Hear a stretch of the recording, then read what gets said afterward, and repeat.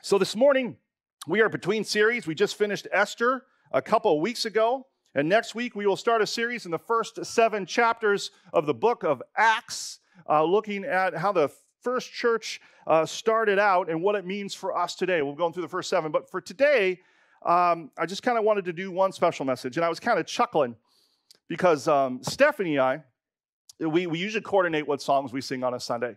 We want to take the message that we're preaching and have it come through the Word of God and have it come through the music.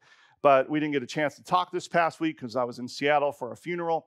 But I was chuckling this morning at the songs that she chose because it nails right on the head what I'm preaching about today. So I was like, oh man, thank you, Jesus. You're awesome. I was in Seattle last week, and my cousin, he died early. He was only 37 years old, and so I went back for his funeral. And he was adopted. And so as I was listening through the funeral of the preacher, what he talked about, what my aunt and uncle talked about, and everything went on, there was just a message I felt this morning as I came back that I wanted to talk to all of you about. And to set this up, there were a few years ago, I think I shared this movie one more time. We watched this movie called Lion, and it was a biographical movie about a little boy named Saru, who I think grew up in India, if I remember, and he got separated from his family. I don't remember how, but he ended up an orphan. Has anybody seen that? Anybody? No. Okay. Well, you might see it after this. Now, even though I was scared when we got the movie because my wife chose it and it didn't have any guns on the front of it, there was no explosion screens. It didn't, it didn't look really excited. And I'm like, oh man, it's gonna be a chick flick. I just know it. Not that there's anything wrong with that. But as we watched it, it was quite an incredible, impacting movie. Even though it's not in English, it's this movie watching this little orphan separated from his family and watching him navigate this world by himself as he was separated. Here's a picture of kind of what the actor looked like that ran the movie, and it was based on a true story. But watching this movie, as he worked alone, he never felt safe. He was always having to hide at night, kind of keep himself from being kidnapped. He was always on the outside looking in. There would be screenshots of him looking in windows, watching families eat food together, something we take for granted. He was kind of lacking all the basic necessities of life that a family would provide for him. And there was times where he wanted love and a family so much that he put himself in dangerous situations because there was someone who was finally showing him kindness. And it was like heartbreaking to think about the children in this world who are orphans. But this idea of being orphaned, it doesn't just apply to children when we read in Scripture. As we read in Scripture, for there are many adults who live in this world, who live like Saru did. They wander through this world looking for love, looking for purpose, a place to belong, to feel safe, to feel secure. Like little Saru, always hungry for something more in their lives. But whatever they pursue, it's never quite enough for them. It always leaves them wanting more, hungry for more. And they're never at rest because they don't know why they can't find it. And sometimes, like Saru, they put themselves in dangerous relationships or situations because of their desire to be loved. Some of you may know and be able to picture people who are in this place.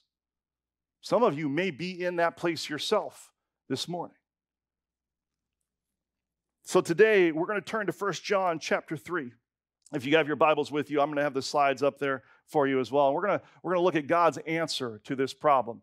Not only just so it may place an understanding of hope, meaning, and purpose in your life for the first time, or a renewed reminder of hope, meaning, and purpose in your life, but that so you as well can take this message of hope, meaning, and purpose to those in your life who desperately need it. Whether you know them now or you don't know them, they're about to come your way. And so for those reasons, I pray that you would give God and His Word your attention this morning.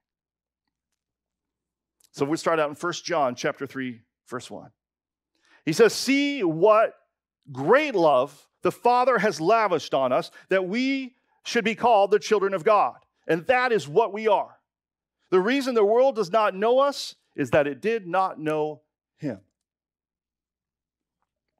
There's a lot to take out of this, but the thing that I want to focus on here is that Jesus refers to God as a father. When you think about God in your life, how often do you think about him as a father? This is an understanding of God that we must grasp in our lives, because far too many of us grew up feeling like God was this distant judge of the universe, who was constantly adding up our goodies and our baddies, as our friend Matt would say, weighing how we were living our life. And so we're hopping from one foot to another, wondering when the God of the universe is going to squash us in our sin. And now, why he is a righteous judge, and we preached on that not too long ago, Scripture teaches time and time again that he's also a loving father. Now, some of you may struggle with this concept as God as a loving father because maybe you did not have such a great earthly father. But let me encourage you, don't allow your earthly father who did not measure up to prevent you from marveling at your heavenly Father. I mean, look at the kind of words that John uses to explain what kind of Father God is. He says, great love. He says, lavish. There's that word, that fun word to say, lavish. I think I'll make this my word of the week. Lavished. It says he lavished us with great love, which means generously, beyond the norm. And in Romans 5, Paul shares a similar thought that's going to help us understand what John is saying here. He says, but God demonstrates his own love for us in this, that while we were still sinners, Christ did what? He died for us. That by his death and resurrection, we have become children of God. This is why Paul uses the word lavish. Because we've done nothing to earn God's love. He gave it to us before we were even asking for it, before we realized that we needed it. And through faith, as we read in Scripture, as we read in Ephesians chapter 2, we receive this lavish gift of God's love. And I want to make sure before we move on any farther, I highlight this idea of through faith.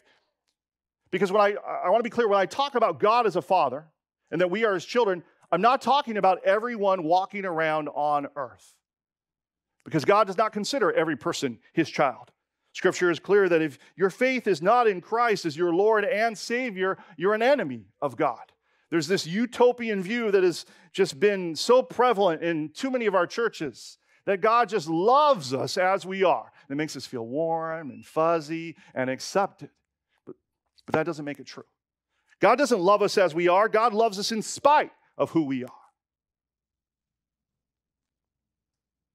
And when we put our faith in him and what he did upon the cross and not make him just our Savior but our Lord, that's how we become children of God. Ephesians 2:3 tells us that without faith, we are considered children of wrath. Quite the phrase. It's a weird phrase, children of wrath. It sounds like how you would describe a bunch of children that got hopped up on too much sugar. Children of wrath. But what it means is that without intervention, everybody was destined for the judgment of God.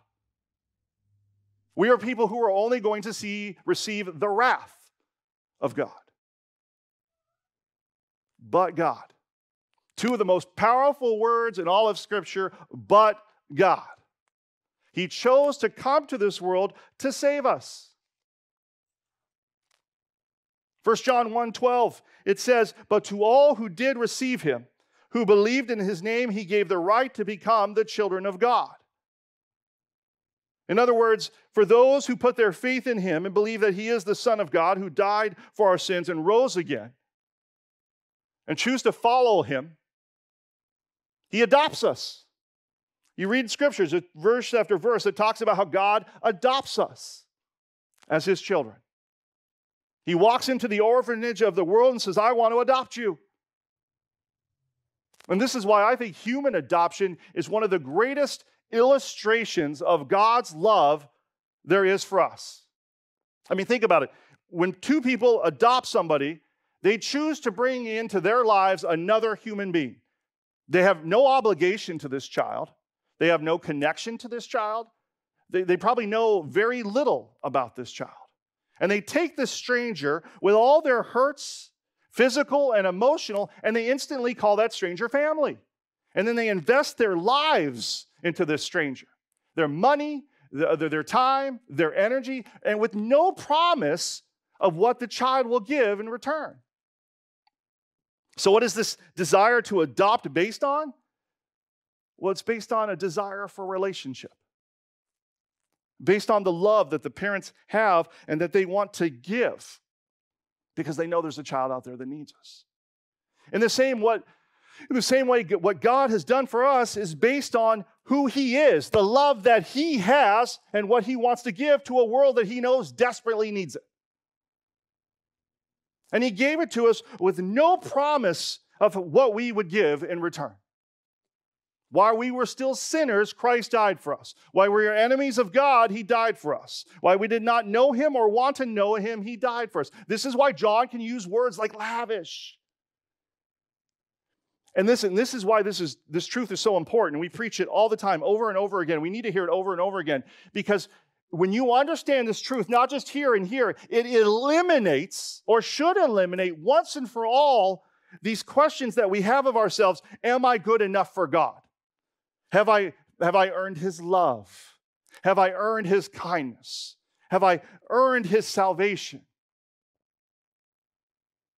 I mean, if God died before you knew Him, wanted to know Him while you were still an enemy of God, if He wants to adopt you into His family, if He's making that offer to you before you even chose to follow Him, then how is it logically possible that our goodness or that our badness could ever be a part of the equation?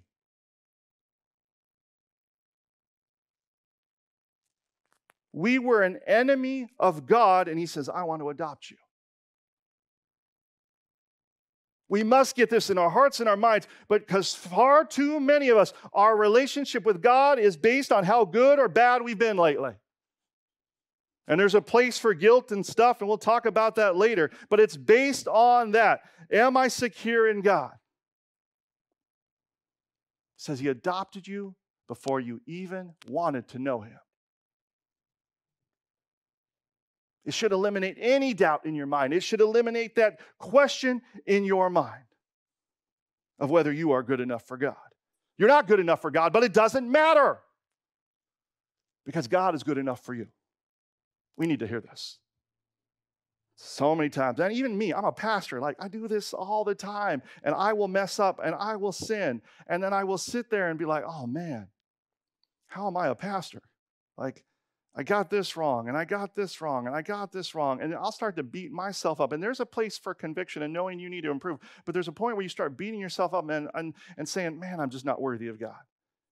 And I'm right, I'm not worthy of God. But that being not worthy should turn me to praise God and not draw me to just relinquish away from Him because I feel like I'm not good enough. But then when I read verses like this, I'm like, man, my relationship with God is not based on me, it is based on Him. So I know my Father loves me. There's times like that when I remember these truths, I'm like, shut up, devil. Sorry if shut up's a bad word in your family. We try not to say that in our family, but I feel like sometimes we get so busy listening to ourselves that we don't talk to ourselves.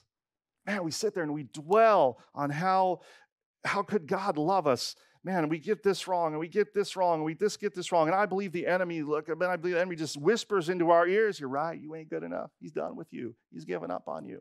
We just listen. We let it dwell, and then it affects our life, and we stop praying, and we stop reading the Bible, and we start going to church because, man, I'm just not good enough for God. And over and over. That's a big, fat lie. Because our relationship with God is not based on us. It's based on our Father in heaven.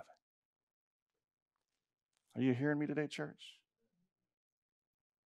It's based on who He is. And when you remember that, then when you mess up, you're like, man, thank you for the love of God that He is not done with me, that He is still with me, that He loved me before I knew Him. It turns it to joy. And that's when you can say, shut up, devil. Now, don't get me wrong, I'm not big in talking to the devil. I think we should ignore devil most of the time and focus on God. I think that's how we defeat him. But sometimes we just need to tell those voices in our sides that tell us that we're not good enough for God, just to be quiet, because God is what's good enough for us.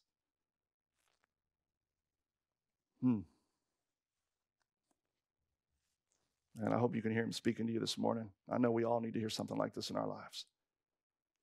And his love is so lavish, it doesn't even stop there, that he saved us before he knew it. It continues with us in our lives. And we haven't even fully experienced the lavishness of his love. 1 John 3:2, it says, "Beloved, we are God's children now, and what we will be has not yet appeared. But we know that when he appears, we shall be like him, because we shall see him as he is." Little Saru in the movie, he was adopted by an Australian couple.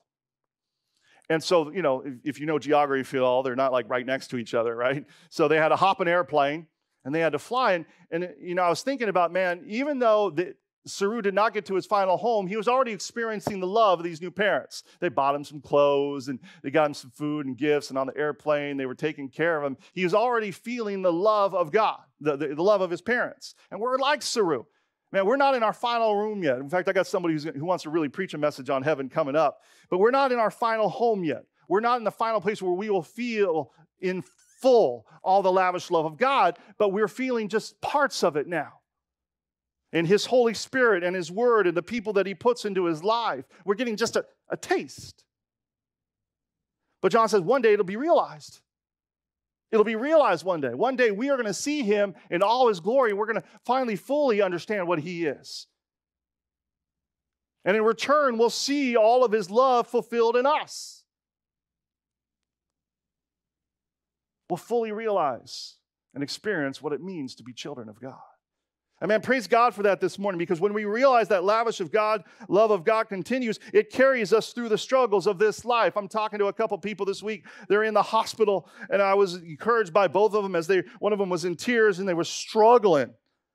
They said, you know what? I'll tell you, when I get upset and I get angry, I just keep thinking about the day I'll see my Savior. And I'll be able to walk fine. I'll be able to move. I'll be able to hear his voice. And you could hear the tone of his voice start to change. The love of God as he was dwelling on it. Man, we're just getting a taste of what it will be. And when you understand that, it takes you through everything in this life. And it changes how you see it. Once again, because you realize it's based on who he is and not who you are, it's never ending. It never changes. The situation doesn't change the lavish love of God. Your goodness or your badness doesn't change the lavish love of God because it's based on him. It is a steadying force in your life.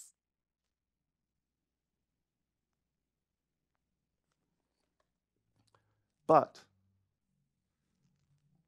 on the flip side, that doesn't mean that we go living our lives any old way we want to. Right? Even though we have not fully seen what it means to become children of God, we haven't fully experienced what it means to become a part of God's family, doesn't mean that there are not visible signs that we're a part of his family now. Verse 3, he says, everyone who hopes in him purifies himself as he is pure. And everyone who makes a practice of sinning also practices lawlessness, for sin is lawlessness. You know that he appeared in order to take away sins, and in him there is no sin. And no one who abides in him keeps on sinning. No one who keeps on sinning has either seen him or known him. You know, when a child is adopted, there are signs of them becoming more a part of their family. Like I remember my cousin Kevin, when he was born, he would hide food when he first got to my aunt and uncle's house. He would hide it under his bed. Now, not like I used to hide food, because I would hide stuff in my room. That's because I didn't want my dad to catch me. But he would hide food because he was afraid he wasn't going to get any more, because that's what he had experienced. But as he got closer to my aunt and uncle and became more a part of the family with his two new sisters and with me, he started doing that less. He was also disobedient when he first came in. He wouldn't listen to them. But as time went on, he started to listen to them. And then he would start to utter phrases that they would utter, because kids always speak like their parents do, for better or for worse. He was becoming more like his family. He was trusting them. And in the same way, when we have put our faith in Christ, we start to look more and more and more like God. John's saying that you cannot put your faith and trust in Christ and not become more and more like God. The two don't go together. And this is why John was making this point. He was dealing with these Christians. They had this group among them that were called the Gnostics. And they believed that you could live in sin, and because it was just your body committing the sin, there was no consequence for it, that your soul was separate, right? And that's an easy sell, isn't it? Hey, did you know that you can follow Jesus and fulfill all the pleasures of the flesh? You can do whatever you want. Remember that old phrase, don't drink, don't chew, don't go with girls who do? You can drink, you can go with girls who chew. It's all for you. And Jesus still loves you. It's an easy sell. We got people preaching that kind of message today. And so John's combating that. In fact, Paul speaks about this in Romans. He says, no one who abides in him keeps on sinning, and no one who keeps on sinning has either seen him or known him.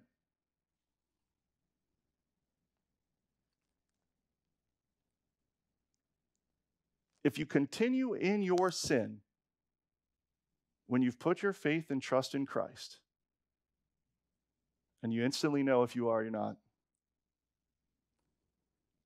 then you may never put your faith and trust in Christ. You may have this dolled up version of a God who loves you and just accepts you as you are, and you can continue to live every way that you want. That's not the God of the Bible. For someone who puts their faith in Christ and is adopted by God, they will start to live a life that means being a part of God, looking like God, and doing the things that he does. Now, some of you, I know you go to the flip side here, you feel like you're like, I sin all the time, Pastor.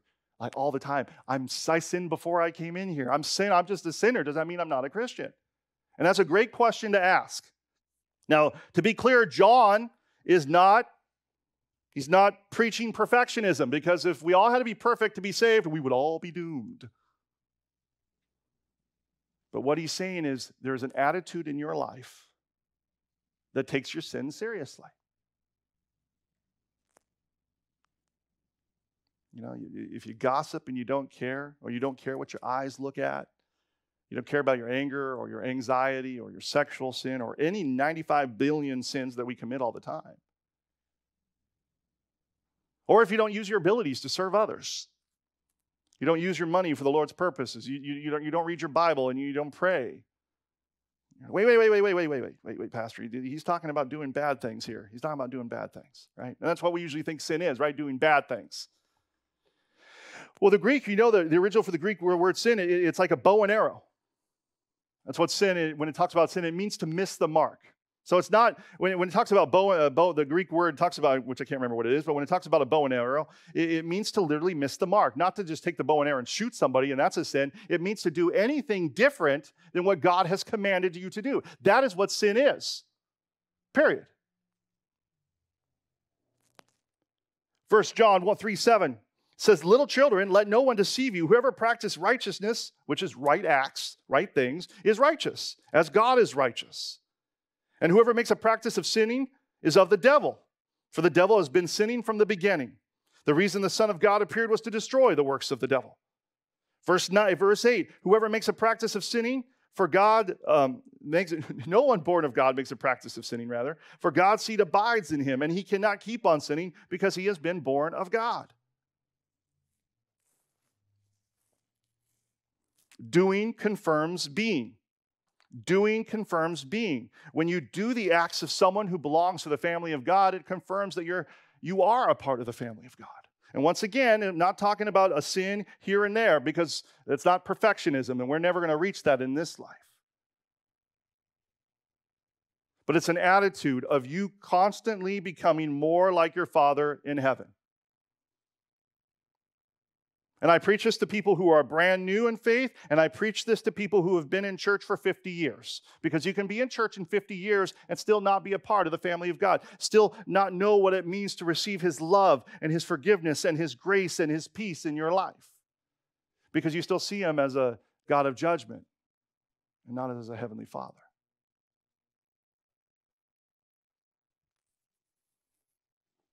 Someone who has a part of the family of God has this attitude that, man, my Father in heaven, he died for me. He saved me. He chose me when he didn't have to. And so I want to honor him with my life. I'm still going to mess up. And when I do, there's consequences for it. But I want to honor him with my life. So I'm going to do what I need to do to honor him. That means I'm going to be in his word. And I'm going to pray. I'm going to be in church. And I'm going to get people in my life who I'm going to confess my sins to. And then they can hold me accountable, all in an effort that I can honor God with my life.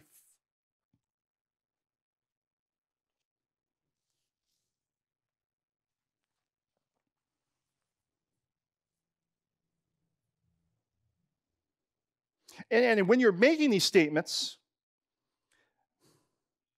they're not statements of defeat. Because I don't know about you, but I've never said to myself, I'm going to stop sinning in one area and then I never sin there again.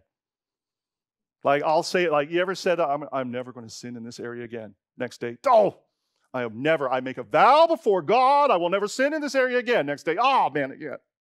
Over and over. Anybody feeling me on that one? Okay, thank you. I was starting to think I was the only one. And so I'll meet people who they have failed God so many times, they're just down, they're crushed, and they're like, oh man, I'm just a failure. I'm not like you, Pastor. I'm like, oh man, if you only knew me.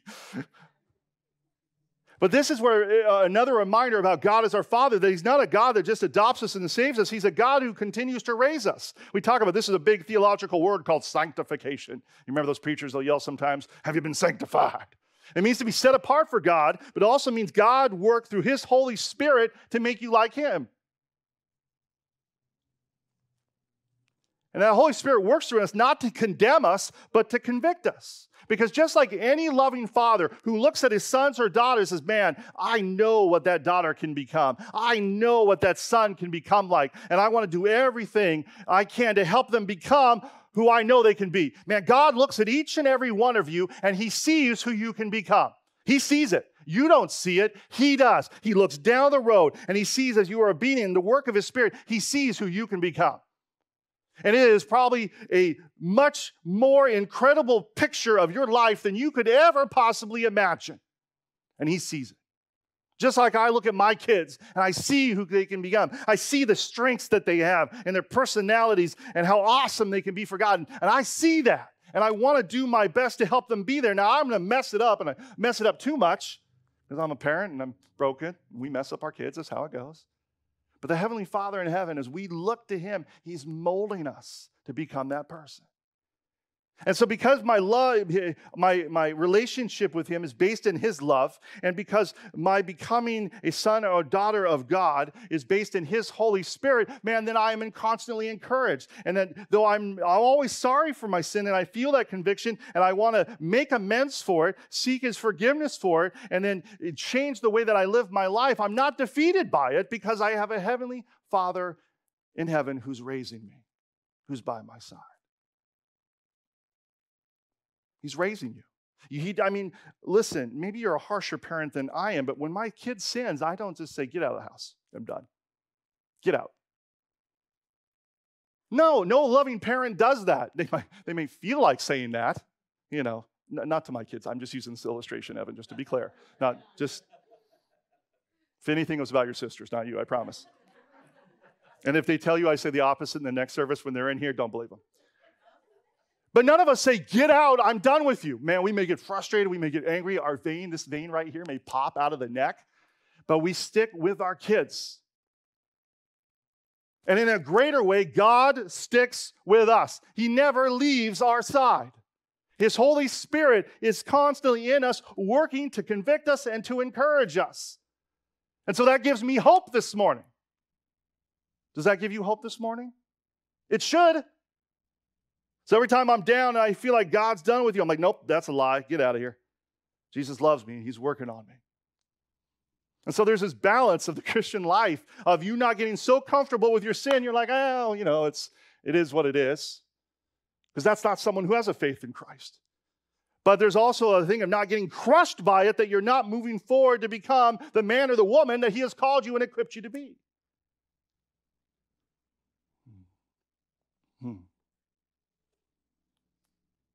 And here's the cool thing. And I tell you, this is one of the greatest mindsets, because maybe you're more, better off than me, but I struggle to read my Bible. Okay, I struggle to pray. Like every day, my goal to come in here come in here early, and before I go into my office and I do anything, I've told you this a bunch of times, I'm going to pray. I'm going to call down the power of God into my life. I'm going to open up my Bible, and every day I'm like, oh, I just want to go to my office and do stuff. That's how sinful your pastor is. That's how we all are. But as more and more if I've learned over the years, and I've learned not just here, but I've learned here that God is a father, then I realized reading my Bible, like reading a chapter every day, or praying to him, or coming to church, it's not like a to-do list that I'm checking off so I could be in God's good, setting where he has like the big school chart, like the charts they had in school, where every time you do something right, you get a gold star. You remember those? I love those gold stars. They made me feel so fulfilled. I love them. Little happy faces on them. Oh, it was so good. Anytime I'd miss one. Anyway, sorry, that's a trauma from another time. But we do that. All right, I read my Bible. A gold star for me. I did this, gold star for me.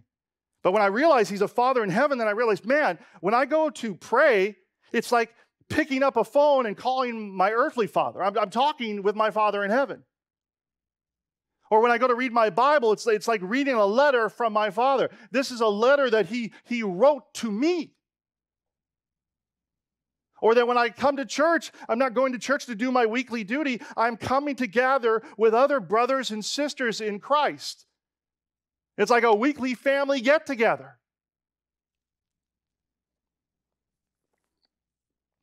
Some of you have grown up Christian your whole life, man. You've been going to church since you were far back as you can remember. And some of you, you're still passionate, you're excited, and that's awesome. But I meet some people, and they're like, man, I just grew up Christian, and so I'm kind of used to it, and so, I just don't get as excited as everybody else. As if you would have got heavy into drugs, and then one day God saved you, from that drug life, that you would somehow be more passionate about God now. It is a bunch of baloney. Rotten, moldy, nasty baloney. It is a lie from the pit of hell. The reason that we lose our passion, our excitement, and our love is because we're not spending time with our Father in heaven. Period. I don't care when you got saved. You're 7, you've been in church all your life, or 1 month. It's when you're not spending time with your Father in heaven. It's the same way in our earthly relationships, man. When you don't spend time with people, the relationship doesn't grow. Now, one thing I've noticed about my father, I've had my father my whole life. I guess I didn't need to express that. That's probably pretty common. Yes, I had my father. I guess that's pretty normal. Okay, I've had my father my whole life. But as I've gotten older and I've learned to ask new questions about my dad, I've learned to appreciate new things about him, new stories that he would share with me that he never shared before, new insights to his strengths and his weaknesses. Now, if I never had those conversations, if I never asked them those questions, I would have never learned those things about him. I would have just been left with the views that I had a long time ago of him. And it's the same way with us in our relationship with God. Some of us, that relationship grows dead because we're just not learning and appreciating new things about our Father by reading His Word and by praying and by joining together and serving with other saints.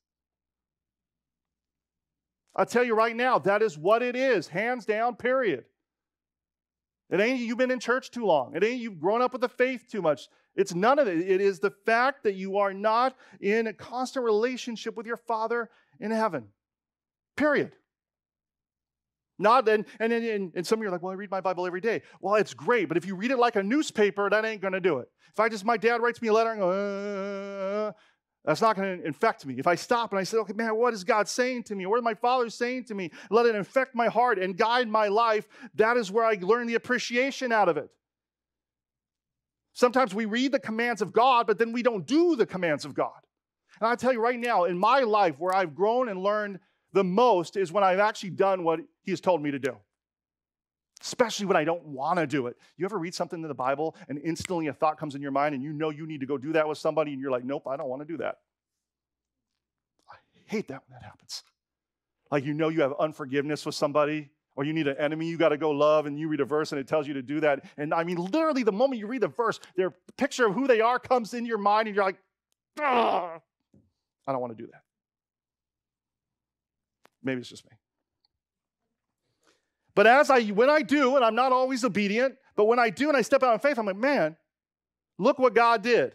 Not based on how they always respond, but just how he molds and changes my heart. It gives me a greater appreciation for my Father in heaven. And when I do that, then it makes me want to read a little bit more, or pray a little bit more, or be in church a little bit more, or serve a little bit more. And then I still don't get it right all the time, but the next time I follow through, and the next time, and the next time, and the next time, and the next time, until he becomes more infused in my life.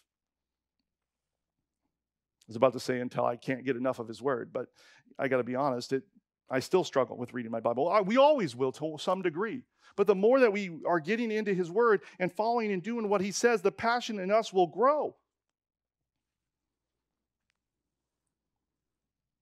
And it's an amazing thing.